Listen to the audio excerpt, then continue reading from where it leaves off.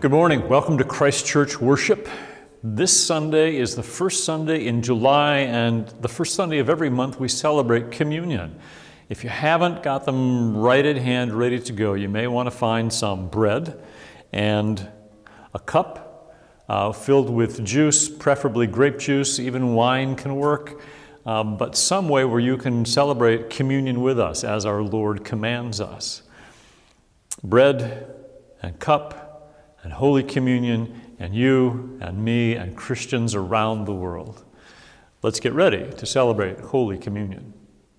If you knew that you had a life-threatening disease that was curable if appropriately diagnosed, you'd want to know, wouldn't you?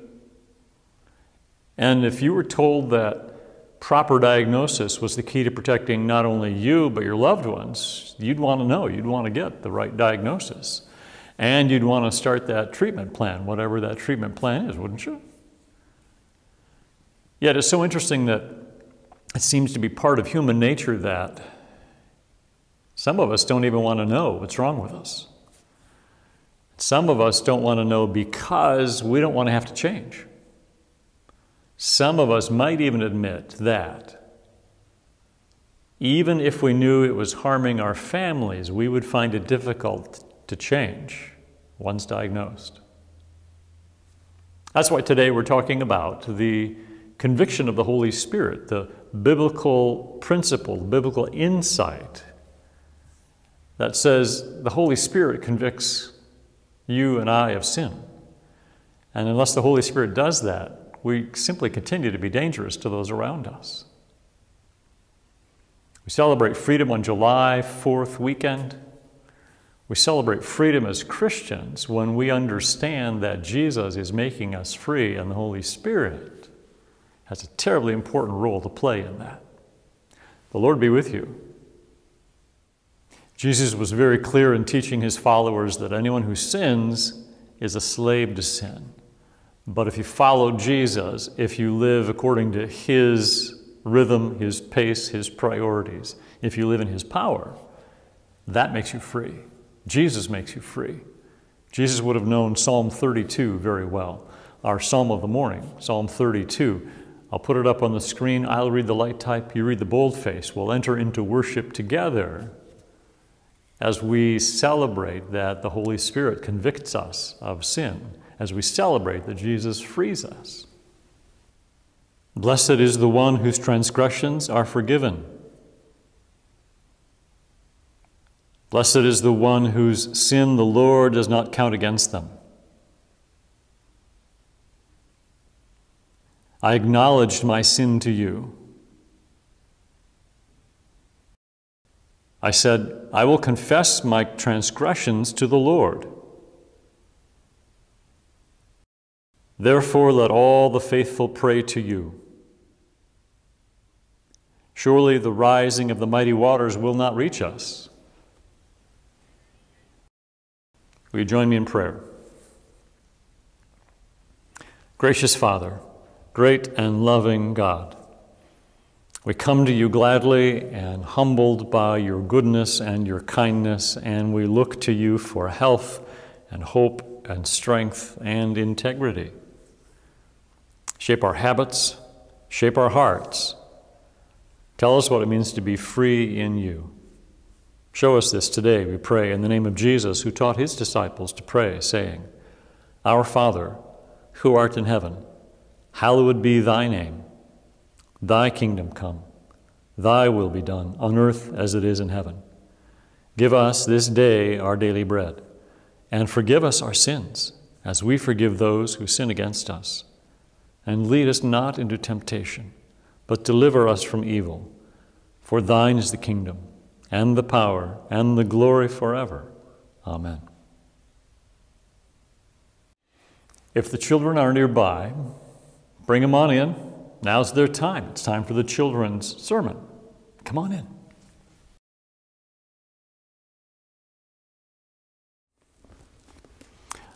Oh, hi. I was looking for something in the Bible, and I didn't find it. I was looking for something in the Bible, and I tried this. Sometimes you go like this, and you can find things in the Bible that you're looking for. And I tried this, but I didn't find it that way either. And there's a better way.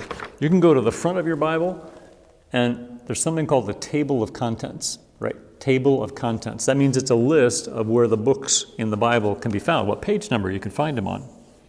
And when you find it, you can put a ribbon or a marker there so you can find it again. But I looked in the table of contents and I didn't find what I was looking for. I looked in the back. It's got a great list of important Bible words.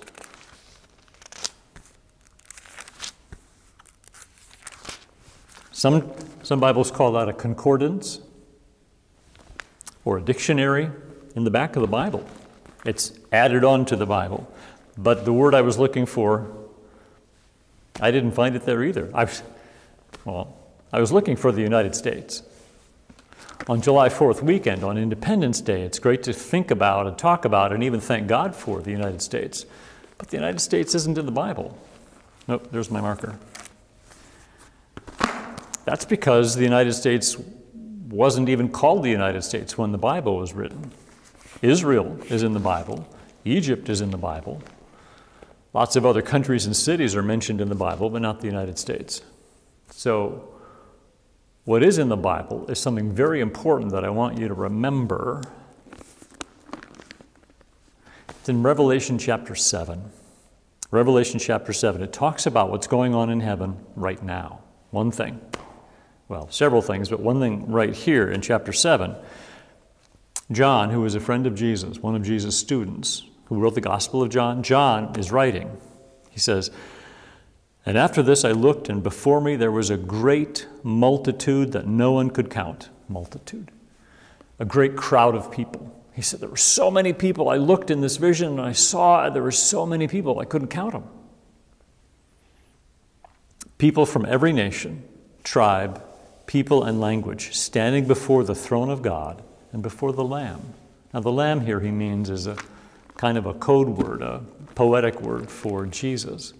So Jesus is on the throne, and people from every tribe and nation and color and age are standing there and worshiping Jesus. So even if the United States where we live now isn't in the Bible, it's much more important and much better to realize that people from every nation can know God. People from every nation can follow Jesus. People of every language. Some of you know 2 languages or 3. That's amazing. People from every tribe and nation and language, people of every color are loved by God and can love God in return. And I hope you always, always love God and welcome other people. Well, I won't look for the United States in the Bible anymore, but I still will look for God's love, and I'll remember that He loves everybody all the time, no matter what. Let's fold our hands, bow our heads, we'll pray. God, thank you that you know everybody and you love everybody. I pray that everybody comes to know you, and I pray that everybody comes to love you, because I know not everybody does. Thank you that you've put us in a good place. Thank you that you're watching over us. We pray that this country, the United States, is a good place for everybody. And we pray, Lord, that you make this world a good place for everybody. And we know it's not a good place. It can be a very hard place, a very difficult place for some people. So we pray that your love is on every family and on every tribe and every nation. And we pray that people will wake up and love you just the way you love us. Thanks for loving us all the time, no matter what. We pray in Jesus' name. Amen.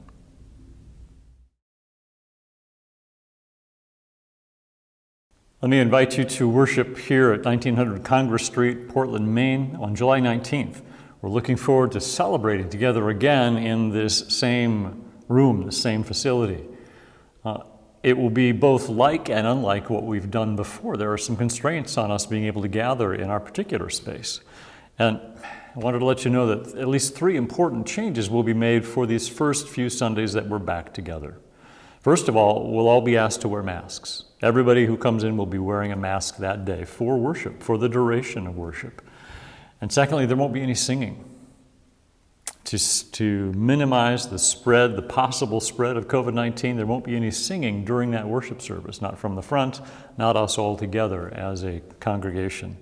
And we're going to try to maintain social distancing as well.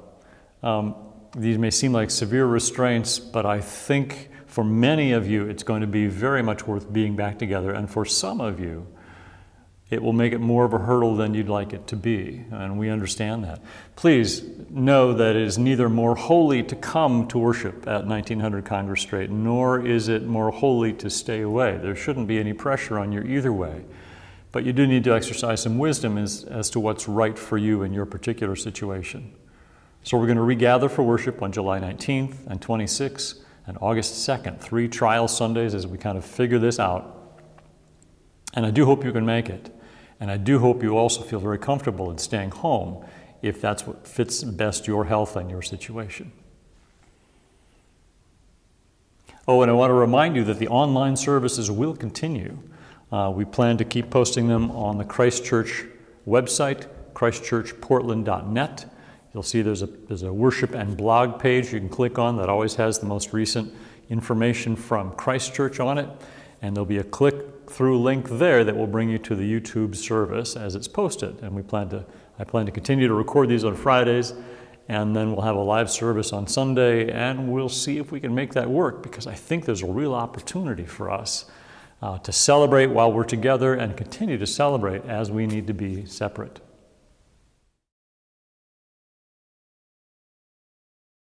From 2 Corinthians chapter 8, Paul urges generosity. And now, brothers and sisters, we want you to know about the grace that God has given the Macedonian churches. In the midst of a very great trial, their overflowing joy and their extreme poverty welled up in rich generosity. But since you excel in everything, in faith, in speech, in knowledge, in complete earnestness, and in the love we have kindled in you, see that you also excel in this grace of giving. Many of you have been persistent and generous in your gifts, and we thank you. Let's take a look at Independence Day through the eyes of people who are new to this country. I found a short film that I think speaks wonderfully well of our ability and need to be grateful for what God has granted us. Let's watch together.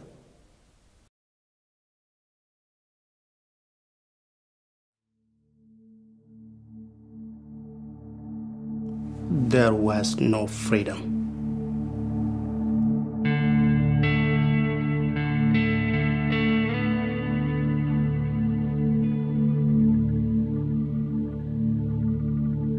People is have a really hard life, and they going to the jail, and then government kill them. The entire Sudanese civil war started in my hometown. Everybody's corrupted. Everyone is corrupted. There's the rebels. There's all these people fighting.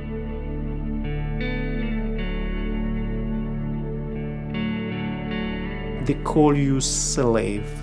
Government don't let to us to go to the church. They came on the land, and they were just killing everybody. I talked to my neighbor about Jesus. What they did, they fired on us. So everybody had to jump into the water. Her mother started believe to Jesus, and then her husband killed her. It was a nightmare getting separated from your parents. That night we were just seeing bullets. I thought they were fireflies, but they were actually bullets. Her husband said, if I find who talked about you to the Jesus, I'm gonna find them and I'm gonna kill them too.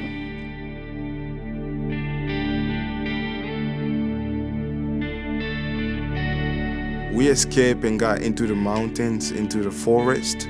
We had actually run quite fast indeed. My parents, they say we can live here anymore.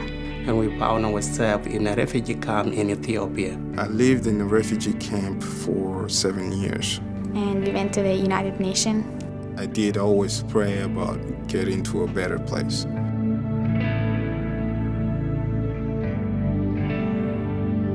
Now that I've come here, I've got the freedom to go to school. study what I want, be who I want.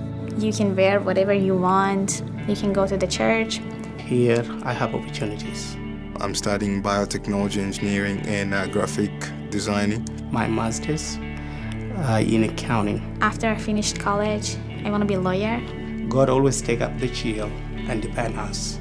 I've asked him everything I've ever wanted and everything I've gotten. I mean, I saw how God is good.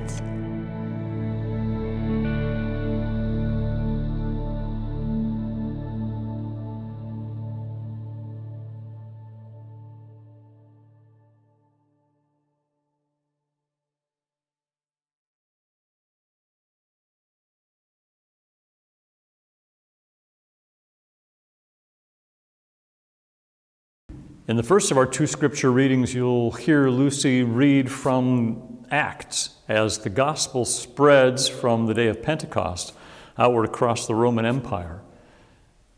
It touches people in a variety of situations, and Paul and Luke here are traveling together and looking to connect with people, their lives, to the story of God at work in their world. Listen to see where Paul encounters them and what God does through them. Good morning. Our scripture readings this morning are in Acts 16, verses 11 to 15, and in 1 Thessalonians 1, verses 1 through 10. Acts 16, 11 to 15. From Troas, we put out to sea and sailed straight for Samothrace, and the next day on Neapolis. From there, we traveled to Philippi, a Roman colony and the leading city of that district of Macedonia, and we stayed there several days. On the Sabbath, we went outside the city gate to the river, where we expected to find a place of prayer. We sat down and began to speak to the women who had gathered there. One of those listening was a woman named Lydia, a dealer in purple cloth from the city of Thyatira, who was a worshiper of God. The Lord opened her heart to respond to Paul's message. When she and the members of her household were baptized, she invited us to her home. "If you consider me a believer in the Lord," she said, "come and stay at my house." And she persuaded us. In the second passage that Lucie will read for you, Paul talks not about a clever speech or interesting, powerful, persuasive tips. Paul talks about the power of the Holy Spirit to reach the human heart and to change lives. Notice how the Thessalonian Christians are allowing the Spirit to work through them. Our next reading is in the first book of Thessalonians, chapter 1, verses 1 through 10. Paul, Silas, and Timothy, to the church of the Thessalonians in God the Father and the Lord Jesus Christ. Grace and peace to you. We always thank God for all of you, mentioning you in our prayers. We continually remember before our God and Father your work produced by faith, your labor prompted by love, and your endurance inspired by hope in our Lord Jesus Christ. For we know, brother, loved by God, that he has chosen you, because our gospel came to you not simply with words, but also with power, with the Holy Spirit, and with deep conviction. You know how we lived among you for your sake. You became imitators of us and of the Lord. In spite of severe suffering, you welcomed the message with the joy given by the Holy Spirit. And so you became a model to all the believers in Macedonia and Achaia. The Lord's message rang out from you not only in Macedonia and Achaia, your faith in God has become known everywhere. Therefore, we do not need to say anything about it, for they themselves report what kind of reception you gave us.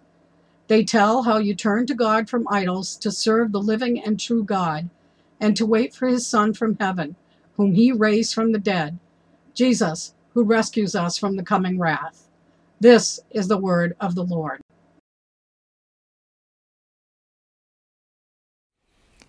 We have the opportunity now to gather together in prayer. We put our minds and our hearts toward God, and he hears us all, scattered as we are, as if we were together in one room, together in one place, because we are together in the Spirit.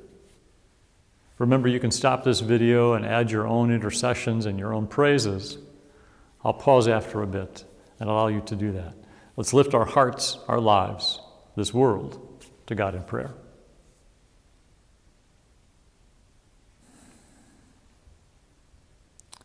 Gracious Heavenly Father, we so need you. We need your holiness. We need your love. We need to become more and more a distinctive people, a different people, an odd people if necessary, if that's what it takes for us to be living out your love, living out your generosity of spirit. There are so many in our world, Lord, who are anything but generous toward strangers, generous toward people they disagree with.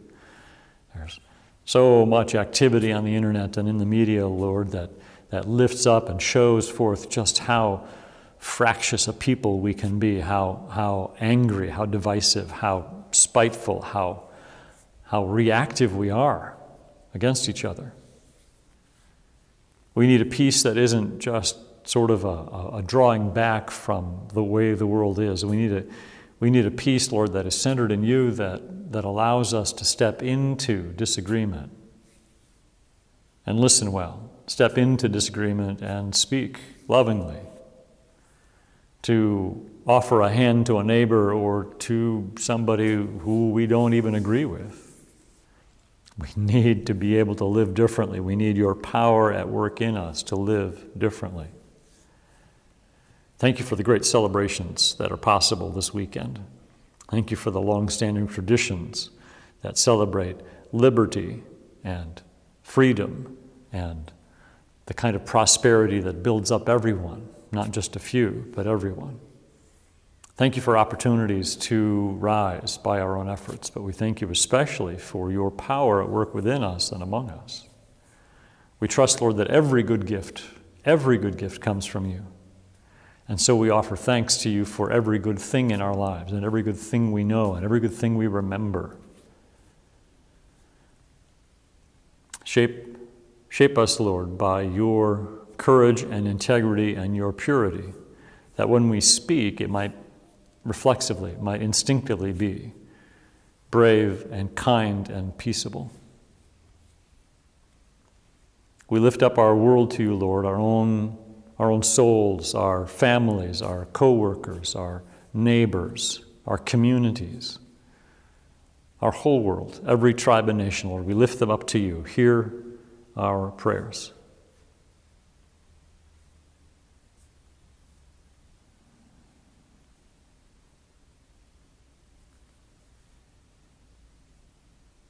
Gracious Father, we ask for the ability to see one another as brothers and sisters, those who love you and those who don't.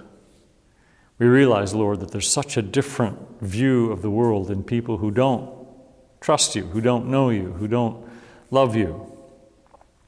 And we ask for the ability to minister to them, to befriend them, to serve them even, if it might bring them a step closer to you.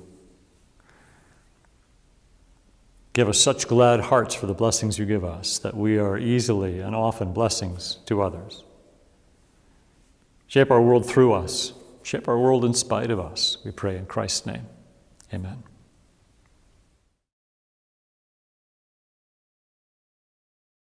You're about to hear a remarkable rendition of America the Beautiful.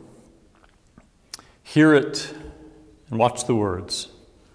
See it and experience it as gratitude toward God for what's good in this world, in this place. And see it also as a prayer to God, that He might bless us in the way only He can.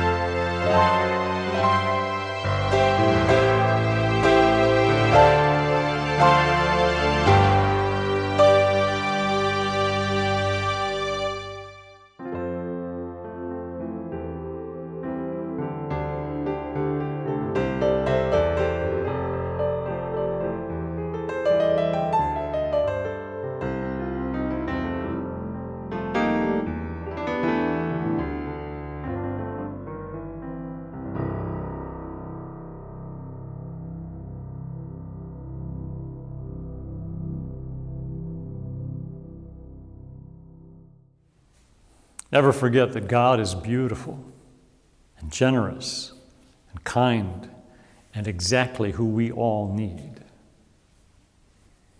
Thank you, Flash, for that wonderful rendition. The sermon text for this morning is from the Gospel of John, chapter 16, verses 7 through 11. John 16, 7 through 11. Jesus said, "But very truly I tell you, it is for your good that I am going away. Unless I go away, the advocate will not come to you. But if I go, I will send him to you. When he comes, he will prove the world to be in the wrong about sin and righteousness and judgment. About sin, because people do not believe in me. About righteousness, because I am going to the Father where you can see me no longer. And about judgment, because the prince of this world now stands condemned." Let me pray for us. Lord Jesus, we don't want to stand condemned. We don't want to be simply people of the world. We want to be distinctively different and distinctively yours, completely yours.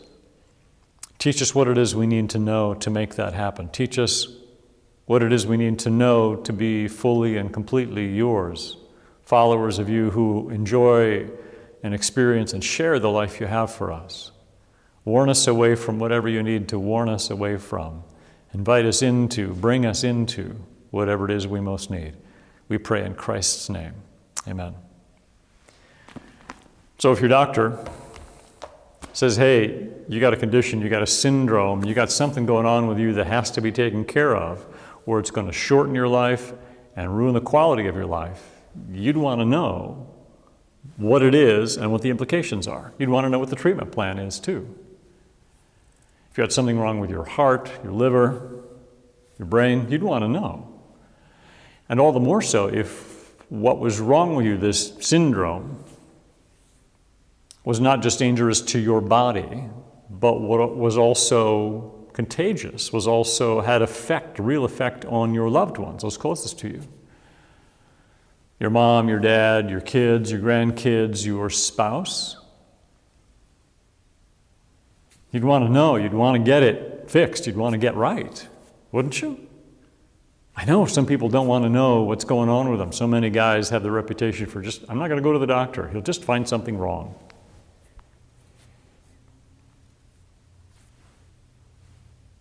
You and me both, we got something wrong with us. There's a diagnoser, there's a diagnosis. We need treatment. We need treatment. Now, Jesus, in the beginning of the passage that we read just now, John 16:7, he says, truly, truly. The King James was verily, verily. The NIV renders it, very truly I tell you. Anytime he says this, we have to sit up and take notice and be willing to adjust our thinking, because he says, very truly I tell you, it is for your good that I'm going away. I've got to believe the 12 were not happy to hear this. It's not the first time he said it. He said it in the same Thursday evening, gathered around the table context, before he's about to be arrested and killed. It's for your good I'm going away. As followers of Jesus, we immediately, no matter what the dissonance in our mind, whatever the fear in our hearts is, we have to go with what Jesus says is for our good. And he says, I'm going away, it's for your good. You won't believe what a wonderful thing is about to happen. And he means that, I think my paraphrase means two things. He says, you're just not going to believe it. You're going to have a hard time trusting it. And as a matter of fact, that's what's wrong with the world. They don't trust me. He says, but you can't imagine what good awaits you because I'm going away and sending the advocate, sending the Spirit. So it's a bad news, good news thing. It's a diagnosis, and we aren't yet told what the diagnosis is, not in this first couple of phrases. It's a diagnosis, and it's a treatment, and it's a promise of life far beyond what the patient currently enjoys. So, Jesus says, it's for your good. I'm going away. I'm going to send the advocate. And when he comes, now we look carefully at the text again, because What will this advocate do, the Holy Spirit do? It is for your good I'm going away. Unless I go away, the advocate will not come to you, but if I go, I will send him to you. When he comes, here's what the advocate's task is. He will prove the world to be in the wrong about sin and righteousness and judgment. Gospel of John, when we encounter the world, almost every time when we encounter the word world, he's talking about those who are outside of God, those who think like the world thinks. For God so loved the world, yes. God did not come to condemn the world, yes. But the world needs saving.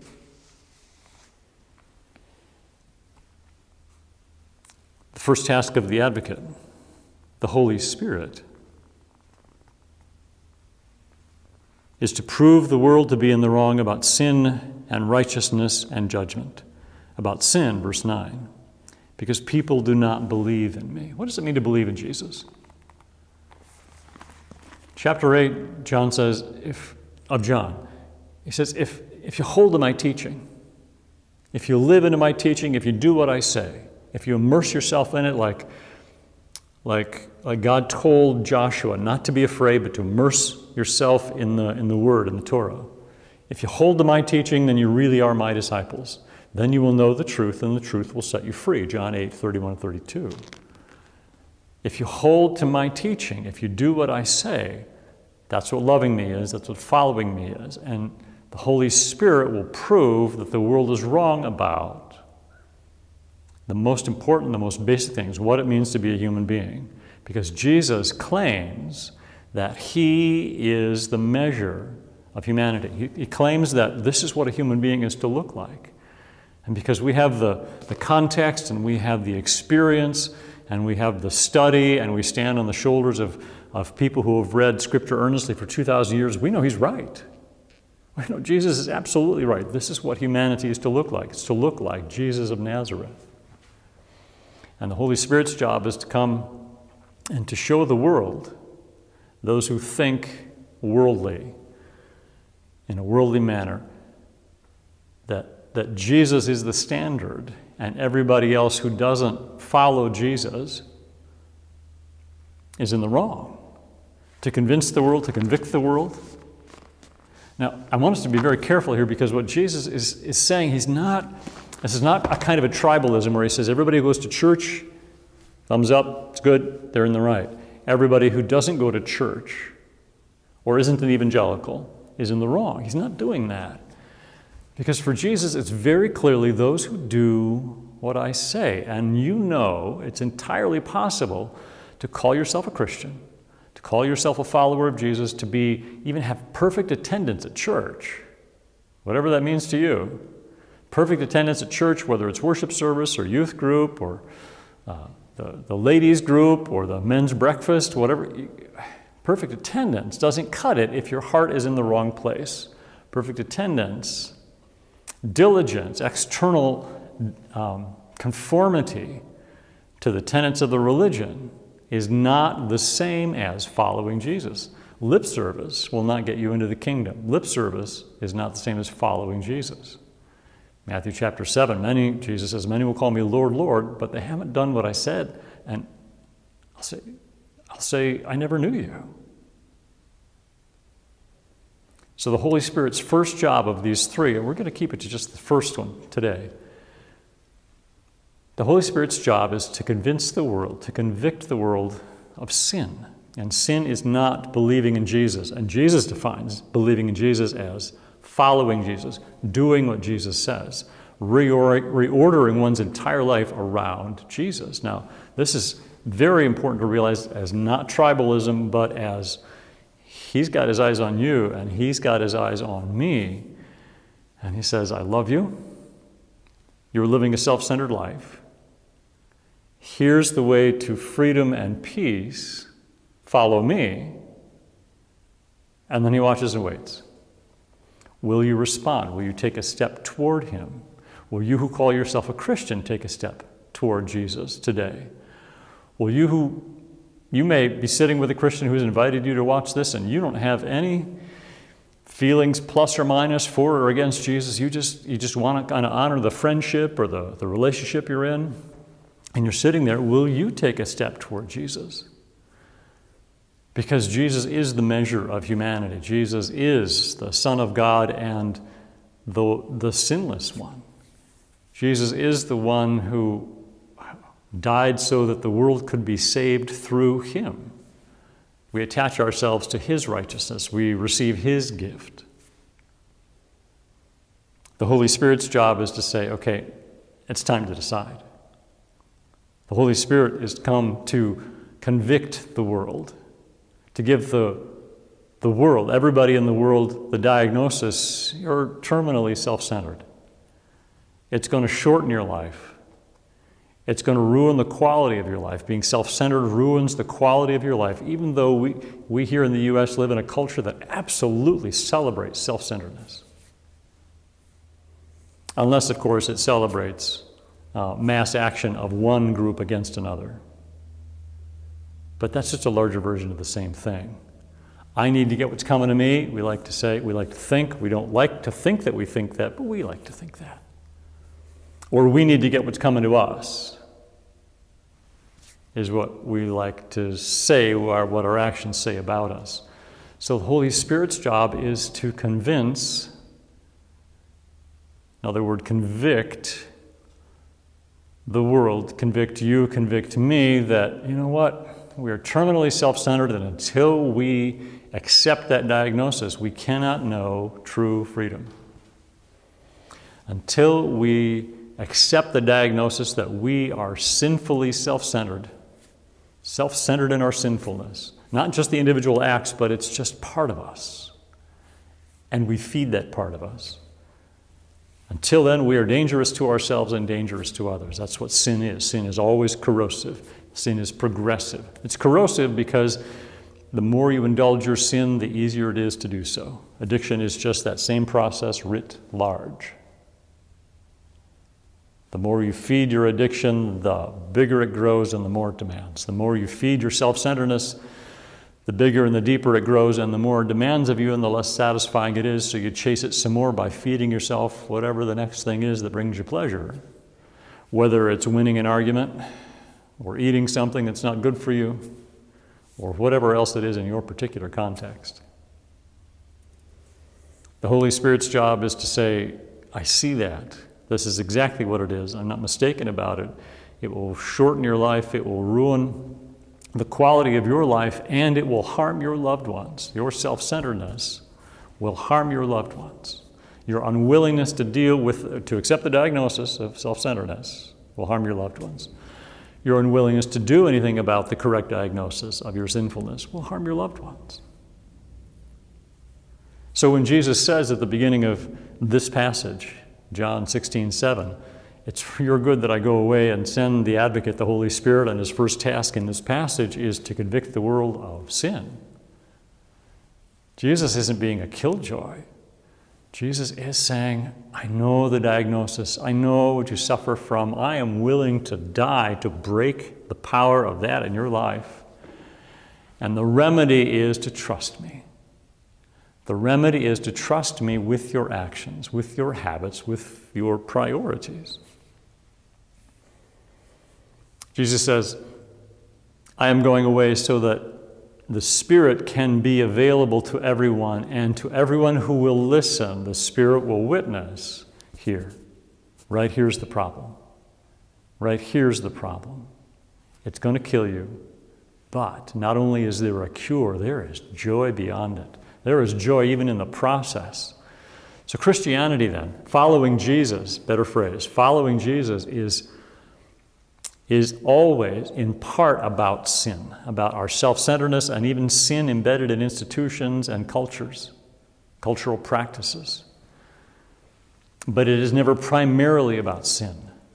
Following Jesus is about recognizing the diagnosis the Holy Spirit makes and following his treatment plan.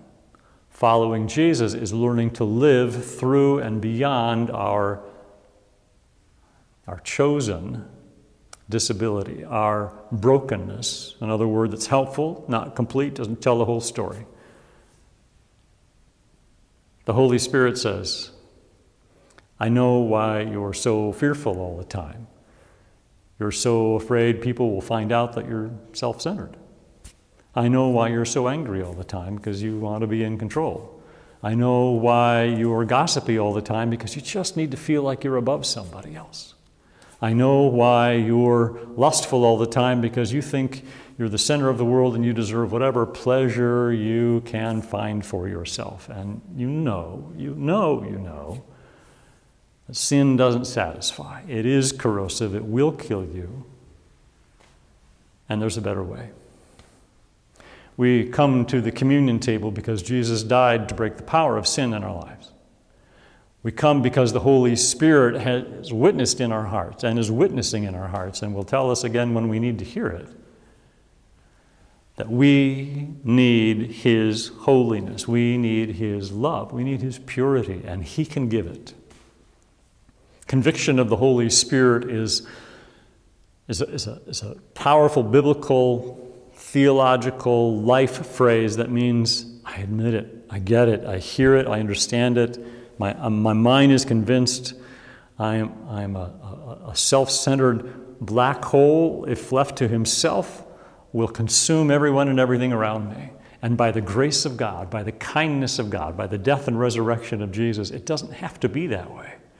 And by the grace of God, by the death of Jesus and the resurrection of Jesus, there is power to live tremendously differently. So what ails us, there's a cure for. It doesn't come in pill form. It comes in Scripture. It comes with a consistent witness of the Holy Spirit, who not only points out our sin, but points the way forward. Who not only points the way forward, but gives us the power to take that next step. You've seen somebody try to recover from a back injury where they have to learn to walk all over again. Part of following Jesus is just like that, holding on to the rails for dear life to take that next step. Once you take that next step, ask the Holy Spirit what He wants you to work on in your life now. Don't worry about the whole world for the moment. Don't worry about your spouse for a moment. What does the Holy Spirit lay on your heart that He wants to work with you on to save you? Because our salvation is not just that we recognize that Jesus is Lord and we are not. Salvation is also the working out of that salvation, that work in us to want to do, to will and to do God's good pleasure. Ask the Holy Spirit what He wants to work on in you. Trust Him. Cooperate with Him. He'll bring you life and peace. Let's pray.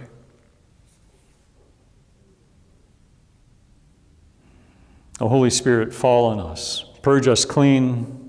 Empower us to take that next step, wobbly step, but next step forward from wherever we are.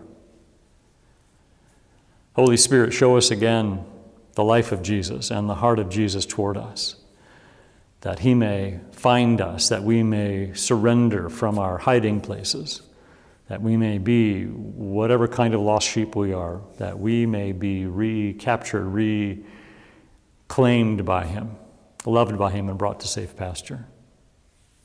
Thank you that Jesus is the Good Shepherd and that you can convince our hearts of this. Thank you that you know more and know better than we do. Thank you, Father, that you are love all the time. We pray it in Christ's name. Amen. The hymn that can prepare our hearts for the sacrament of Holy Communion today is Savior, like a shepherd, lead us. We can trust Jesus with our lives. Let's stand together and sing. Savior, like a shepherd, lead us.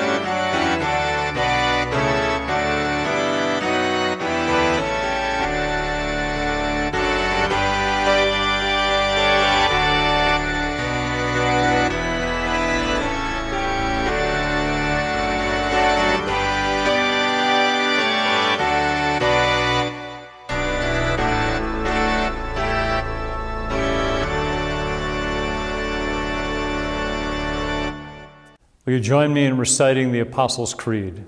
You'll see it here on the screen. I believe in God the Father Almighty, maker of heaven and earth, and in Jesus Christ, his only Son, our Lord, who was conceived by the Holy Spirit, born of the Virgin Mary, suffered under Pontius Pilate, was crucified, dead, and buried. He descended into hell. The third day he rose again from the dead. He ascended into heaven, and sitteth at the right hand of God the Father Almighty. From thence he shall come to judge the living and the dead. I believe in the Holy Spirit, the holy Christian Church, the communion of saints, the forgiveness of sins, the resurrection of the body, and the life everlasting. Amen.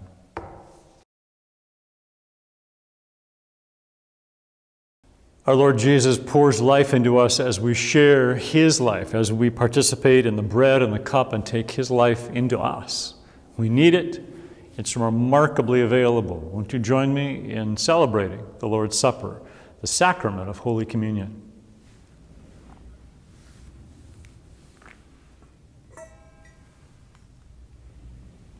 The Lord Jesus, on the night when he was betrayed, think about that, on the night he was betrayed, not when his group had finally gotten their act together, not when he was finally recognized and fully appreciated for who he was, but on the night when he was betrayed.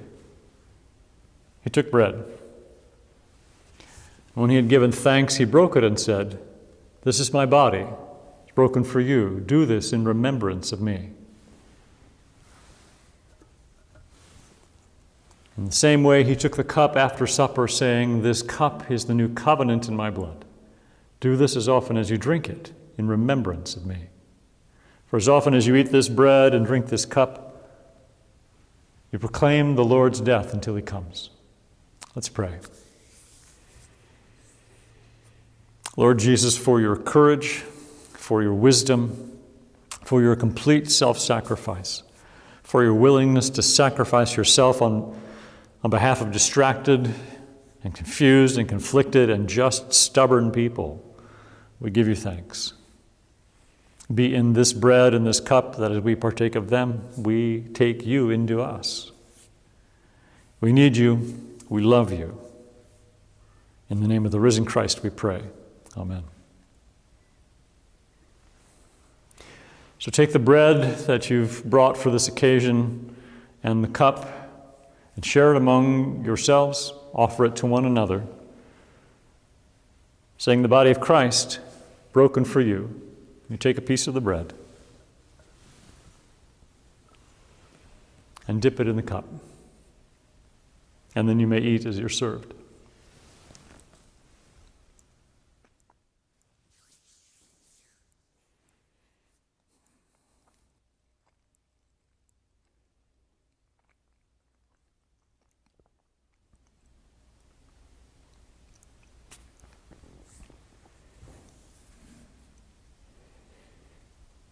Jesus said, "I'm the bread of life." Jesus said, "I'm the living water."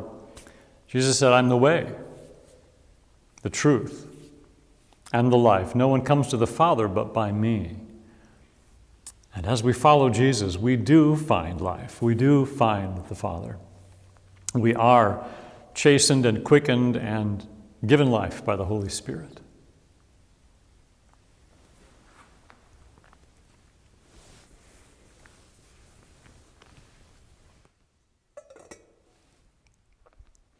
As you have received Christ Jesus the Lord, continue to live in him. The Lord bless you and keep you. The Lord make his face to shine upon you and be gracious to you. The Lord lift up his countenance upon you and give you peace now and always. Amen. Go in peace.